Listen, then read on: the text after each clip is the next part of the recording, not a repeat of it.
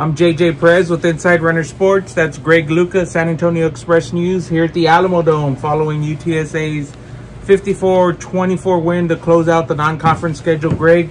52-24. That's not the first time I made that mistake today. But, Greg, the Roadrunners start a little shaky in this one and kind of turn it on in the second half and run away with this thing. But it was not a pretty win for UTSA today, was it? Yeah, and this was kind of a weirdly important scenario because it felt like with the Conference USA season starting, and not just starting an important part of the calendar, but starting it on a Friday, a day earlier, they would have loved to have been able to get everybody out of the game no later than halftime or even the second quarter if it worked out that way. And it did not. And, Jeff Traylor even admitted as much that they would have wanted to do that, and they didn't get to do that. The starters were all in there until midway through the fourth quarter because they couldn't find a way to put this team away. Yeah, they could shake them off. They wouldn't go quietly either. Give them a little credit, right? Yeah, I don't know what's wrong with the defense. Why they couldn't just get stops easier? Was there anything that jumped out to you? Just a lot of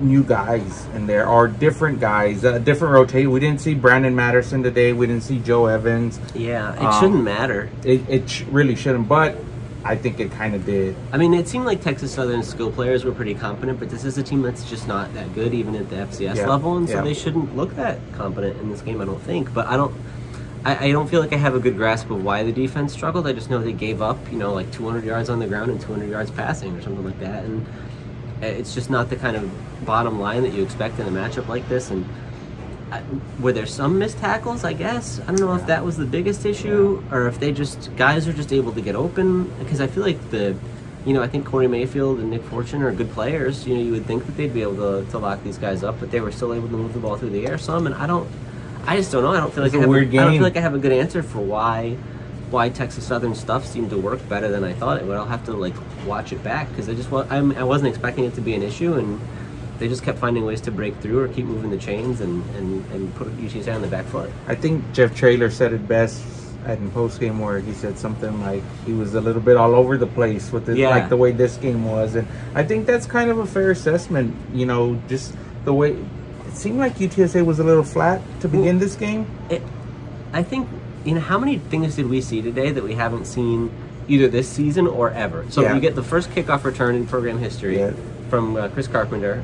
97 yards. You get UTSA's first interception of the year by DeJuan Griffin in his first start. Yeah. And you get, I don't know if UTSA lost a fumble yet this season, and they lost 2 today. Yeah.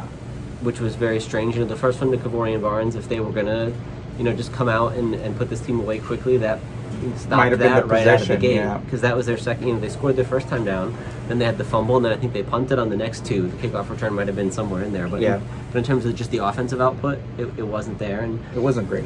Then you get other firsts like DeCorian Clark, 217 yards is a new school record, and then Frank Harris set the school passing record, and I want to get that number right. He had 392 yards and 4 touchdowns. So, we're used to those guys producing, but the amount of things that were unprecedented in this game was very weird. And you don't want to heap too much praise on those guys because it's just a product of the fact that they had to do that. Yeah. Normally against this sort of a team, you might throw for 180 yards by halftime and you're on the 3 bench. touchdowns, and then you're on the bench. But they weren't able to get it done that way. And a part of it, I guess, is that UTSA couldn't establish the running game either. Yeah, so, let's jump right there. I don't know that Texas Southern and Coach Traylor said after game they kind of wanted to stop the run, but I mean there was a point early in the third quarter. It was like a 60-40 split, pass versus run, and I mean UTSA wants to be a running team, but I don't know that with all the injuries and the available personnel that they can be. The offensive line situation continues to be pretty alarming at times. And I know Texas Southern finished with 2 quarterback hits and no sacks, but it felt like Frank Harris was rushed under pressure quite a bit and had to make things happen. I even think Traylor said post-game that he thought they maybe took a step back in the pass protection. It doesn't look like it was. I think they probably did a better job of keeping him clean than last week if you don't account for the opponent at all. But there's a big difference between what they had to do that against Texas and what they did to do that against Texas Southern, because you would think those are scenarios where you don't need to leave a back in the chip or you don't need to have the tight end in there to help out. And it just felt like man on man, that the offensive line is not holding up as well. And it's still a product of the inexperience at tackle with a walk-on Frankie Martinez at right tackle and Bentley Tetafu, a converted guard, and a first year here out of JUCO at left tackle, that they don't have the kind of guys who have the experience or maybe even the talent in some cases to be able to hold up against tough matchups. But you would think today they would have been fine. And it felt like Frank still had to make things happen. And luckily for UTSA, their receivers are one of the high points of the team. Yeah. And those guys were able to get open enough to make some plays. And Frank hit them when he had to. It's so funny because Frank puts up all these crazy passing numbers, and there's still a few throws a game where you feel like he misses it a little bit. Yeah. Today there might have been just the one or two that were down the field. But generally you feel like he could be having even crazier games if he cleaned up one or two of these tiny errors. So they had a fourth down that they did not convert in the second quarter, and we both saw Frank kind of try to rally the troops there on the sidelines. Yeah, you called it out, which was good because I ended up running with it for my story. Yeah, I mean, he even commented on it. He felt like that's what he needed to do. Maybe did he say something about the energy not being up? Or something? I think to your question way earlier that I kind of just ignored it. It felt like they did come out a little bit flat. I think, and Kelechi Nwachukwu mentioned the kind of emotional roller coaster of last week against Texas, and they're coming in as a 40-plus point favorite, and maybe they were kind of thinking of this as a bye week, or just didn't have the same intensity and focus. Frank Harris used the word focus a lot, and Corian Clark said he felt like they really left a lot out there, and Jeff Traylor said he was disappointed, and that the locker room had a sense of disappointment as well. So maybe they can come out this week against Middle Tennessee and it'll look totally different. But if they play like this, that's pretty alarming and probably a cause for concern, especially I saw Middle Tennessee beat Miami today. On the road, they were 25-point underdogs, and they pulled that off. And meanwhile, UTSA is a 40-point favorite, and this game turns into a real grind. To me, it looked like this was a team that had gone through a really tough 3-game gauntlet and were, one, not right physically, but maybe a little beat down mentally because of how those 3 games have gone prior to this one. You think that's a fair assessment? Maybe it could be. I mean, I know certainly just the sheer amount of guys you're missing matters. We talk about the 4 offensive tackles incessantly because it's such a big deal. But then you add Matterson and Joe Evans to the mix, and now your defensive front's a little bit thinner. Dadrian Taylor is obviously an important guy, not just with his play, but I think with what he brings to a leadership role and just kind of that spark that he brings to the defense. And Traylon Smith's probably their most talented running back. Maybe that could be part of the reason you can't get that ground game going as well, although I would still lean more towards the offensive tackles. And so you mash that all together, and there's probably still 1 or 2 I'm forgetting. I mean, it's not to mention that Rashad Wisdom went down in this game, and I think they said he's still going to be evaluated, so we're not really sure the extent of that. It looks like he went in for a tackle on a guy who was making a catch over the middle. With the shoulder, maybe? And it was very scary because the way he laid down on the field after, you think it's neck. It looks like a neck, but even seeing the play live and then on replay, he clearly hits with the shoulder. So I don't know if you can get a really bad kind of stinger or some kind of shoulder issue too last year, at the end of last year. But whatever the case may be, he was watching from the sideline in street clothes, and then we had Frank Harris. It's so reminiscent of all the other times we've seen through his career where he's got a little bit of a hitch in his step, and he walks like an old man. So it's hard to say in all fairness. But it was this year. This game was the first time this year I've been having those flashbacks, and he was just like, he went to the medical tent for the whole defensive drive. He said he got rolled up on his ankle, and then there was obviously an issue on the left side, some kind of cut or something. It seemed like he got probably a helmet hit him or something, and it busted him open a little bit, and then he had a big bandage there. So, from a health perspective, they have to get regrouped quickly to be ready for Middle Tennessee. But I kind of imagine the 24-hour rule is going to be pretty easy in this case because, at the end of the day, they did win by multiple touchdowns, and it was the least important game on the schedule. I think they'll be able to move past this one, and it'll be a non-factor going forward. I know everybody wanted kind of a big blowout early, so that way you could get, the younger guys in, protect your guys. And like you said, UTSA had their key guys in well into the fourth quarter because Texas Southern would not go away. And even when Eddie Lee Marburger came in, he's still throwing to the number 1 receivers. Like, they just left a lot of those guys out there. At that point, I'm doing a lot of writing to be ready for our instant online story on expressnews.com. But I didn't see if they put like Ben Rios and DeAndre Marshall in there. I didn't notice either. Because that was something that I thought was going to be really interesting to watch today. And then we were, Jeff mentioned that Cam Cooper might be playing soon, and this would be a day for people who are theoretically playing soon. Because we even saw like Cam Peters get in there at quarterback as well. So they should have had more time to be able to experiment with stuff like that and to see what those guys have. And instead, it was just, here's the ones most of the way, because they just couldn't get that lead stretched out. What's your take on the penalty thing going on with UTSA? Obviously, the numbers are a little up this season, and headed into this game, they were well above their pace for last season. So up till this point, I was not interested in making it a bigger deal than it has to be, because first of all, in every game, they had the same or fewer penalty yards than the team they were playing against. Right. So a lot of times when these games get, chippy or back and forth, or if they're a few of them were chippy, or if the officiating crew is just calling sketchy. The game pretty tight, yeah. to the point where that both teams might be getting penalties they don't feel good about. If you're less than the other side, I think that counts for something. And a lot of them, I think, especially last week against Texas, it came down to the amount of different things they were trying to do formationally. Yes. And you can say, well, then they shouldn't do that much. Yeah. But like in a matchup where you're kind of overmatched, you sort of have to. Yeah. So I felt like they did everything that they could to sort of limit that. Yeah. And there were just a couple of offsides or a couple of illegal shifts and a couple of whatever that we've seen through the first few weeks. But this game, you would think against an opponent like this, not only would it be a blowout, but you would think that they'd be able to play clean. Because Jeff's even said to us, if you want us to come out and run our base stuff all the time, we can play a clean game. Yeah, you should have been able to come out and run all your base stuff and not get beat against a team like this. But instead, it was still, I don't know that they did a whole lot of exotic stuff. It didn't seem like they brought anything we hadn't seen, but they still weren't able to have a perfectly clean game. The interesting thing was that after the game, Jeff kind of broke down.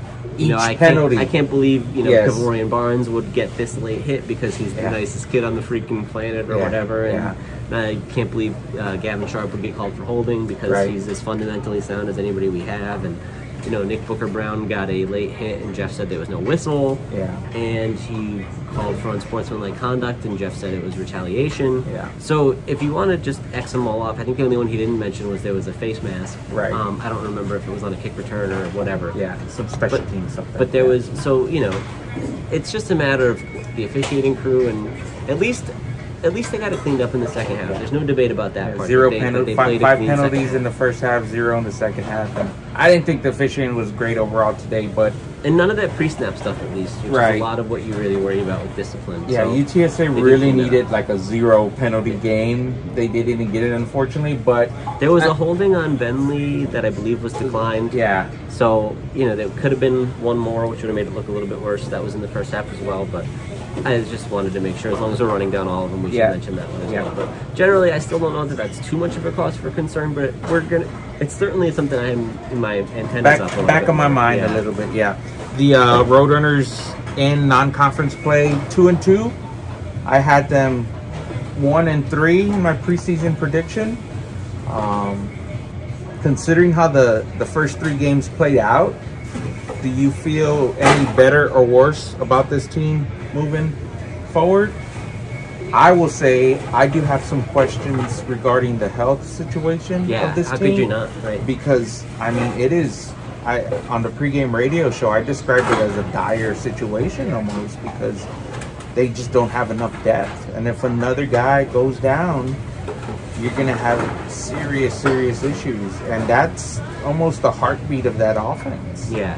And it could go the other way. They could get some people back. Yes. Which would make a big difference, too. In a few weeks, too. Next week. So we'll see how quickly that's able to come to fruition and how much that impacts things. But generally, I think there is reason to be concerned about that. In terms of this overall state of the team, I think coming into the year, what they did through these first 3 games was prove that they are on an even footing with a lot of these teams, or can at least play even with them for stretches. Despite maybe not having, I really don't think this team is as talented as last year's team. When you look at the amount of guys who made an NFL roster off of that group, and think about who from this roster has that same chance, it seems like last year's group was more talented, and so it wouldn't have been a huge shock if this team took a step back despite all the experienced guys they have. But do they have more depth this year? It depends where you at. Where, right? I feel better about the secondary, maybe. Probably. Yeah.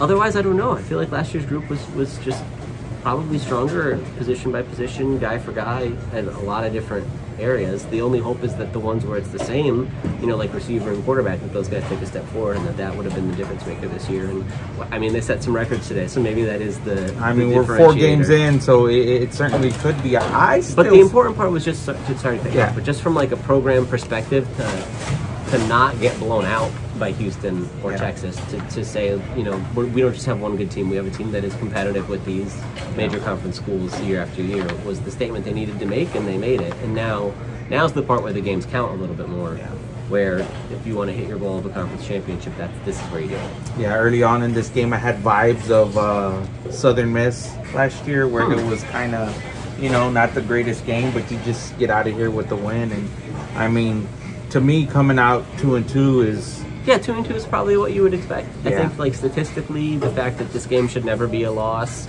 and you have a chance at least against Houston and a chance against Army, and a smaller chance, but it looked like they had a chance against Texas. That between those 3, you can come out with 2 a decent chunk of the time, or come out with 1, sorry, because that's all you need to get to 2-2. So I think 2-2 is a fair benchmark, and it's probably where I think most people would have thought they would end up. So.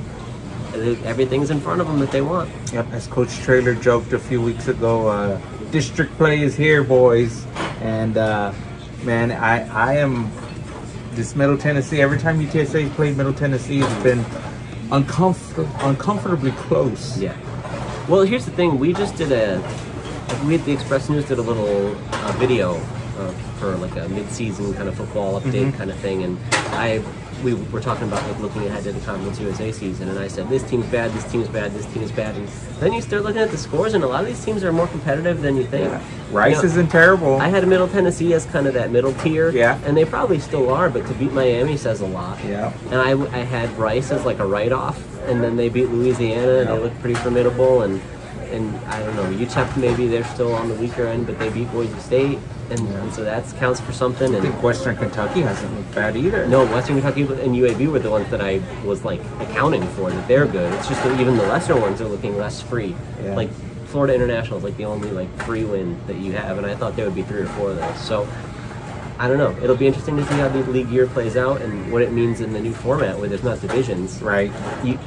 I asked you today, can a two-loss team make the championship game? In some senses, you have a little bit more leeway. In other senses, you don't. So it'll be interesting to see how that plays out, because if all these teams really are competitive, you could see weird results week to week. Where it's like anybody could slip up at any given moment. Middle Tennessee in Murfreesboro Friday night. Western Kentucky here back at the Alamo Dome 2 weeks from today. Those are big ones, right? Those are huge. I mean, we've had like at UAB circles all summer. Here we are, but now we're from Jump Street. You got to get there first. You got a banged up offensive line, probably still 20+ guys injured, and you just didn't play your very best game today to give you all that confidence in the world. So it is going to be a challenge, I think. I think we're in for a barn burner Friday night in Murfreesboro. So yeah, they every time you think they're not going to play an interesting game, they go ahead and play an interesting game. So just assume it'll be 1 score in the 4th quarter, and we'll figure it out. Drama into Murph. Yeah. So we hit everything today, Greg. Yeah, Goldberg so for the most part. Any Goldberg action? And I just me thinking that he gave a halftime speech for some reason. I asked about post-game. I asked Corey and Clark, speech. What was going on at halftime. And, how did you guys try to get back into it, or whatever the question was. And he mentioned Goldberg, and I was like, what? Like at halftime? And he was like, no. Okay. But that would have been a great story. If Bill Goldberg, sparks this team at halftime for a hilarious. We also saw the longest punt in UTSA history. Some of us missed it. I missed it as well. It happened, I guess. Definitely in the post-game notes. I should have had that for my list of firsts. There was a lot of... everything was out of the ordinary today. It's been an interesting season so far. It'll get a little bit more interesting, I think, this week. So, short week for UTSA, Greg. I think they're actually going to practice tomorrow on Sunday. Yeah, because they're not going Monday. They're not going Monday. We'll get the rundown of how they're altering the schedule and what the approach is, especially from the health perspective. I mean, I know they took a little bit off this week. And you might need to do it again. So especially with check-in on Day. I think he was week to week. What was encouraging was he didn't have a sling. Nope, and he looked fine. Traylon Smith didn't have the boot on. No. Jeff mentioned that some of the guys that they held out were precautionary. So hopefully that holds up through the week, and they can get those guys back out there because they need them. Yep. Well, that'll wrap it up. JJ Perez, Inside Runner Sports. Greg Lucas, San Antonio Express News. Appreciate you guys watching. Talk to you guys next week.